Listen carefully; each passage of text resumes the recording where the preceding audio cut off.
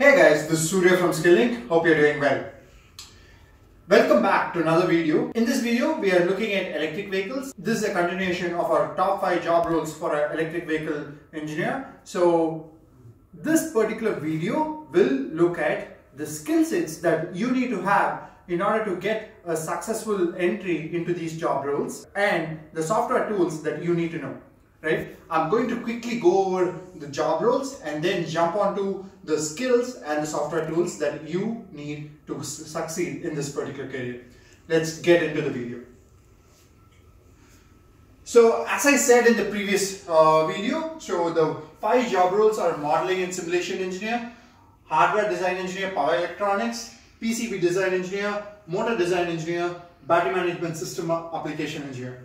Now let's get into the skills that you need to get these job roles. For modeling and simulation engineer, what do you need? You need to have a very good understanding of basics of circuit analysis and design in order to get into a modeling and simulation engineer. And if you are looking at tools, circuit simulation using MATLAB and Skill-Lync, Plex and LT-Spice. These are the tools that usually are used in the industry. If you have a good idea of these skills, you can definitely apply for a job role which has modeling and simulation engineer. Second job role, which is hardware design engineer, power electronics. The fundamentals you need to have is application of control systems and programming of microcontrollers. Once you have that, then you need to have a knowledge on applying those aspects in a software with embedded systems like Altair Embed. Right? So this is for the second job role. The third job role is PCB design engineer. For a PCB design engineer, the fundamentals that you need to have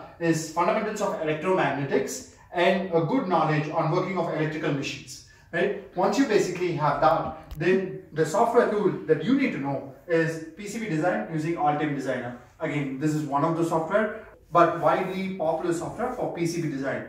If you want to get into PCB design engineering, so electromagnetics, working of electrical machines, and RTM is the way to go. Motor design engineer is the fourth job role, and for that you need to have a very good understanding of digital and analog electronics. That's one. And you need to have an understanding of operational amplifiers, oscillators, flip-flops, logic gates, and so on. Right? Fundamentals is understanding digital and analog electronics. After that, you need to have a good understanding of operational amplifiers, oscillators, flip-flops, logic gates, and etc. The software that mostly popular is ANSYS Maxwell for motor design. If you're interested, this is the aspect where you need to take a look at.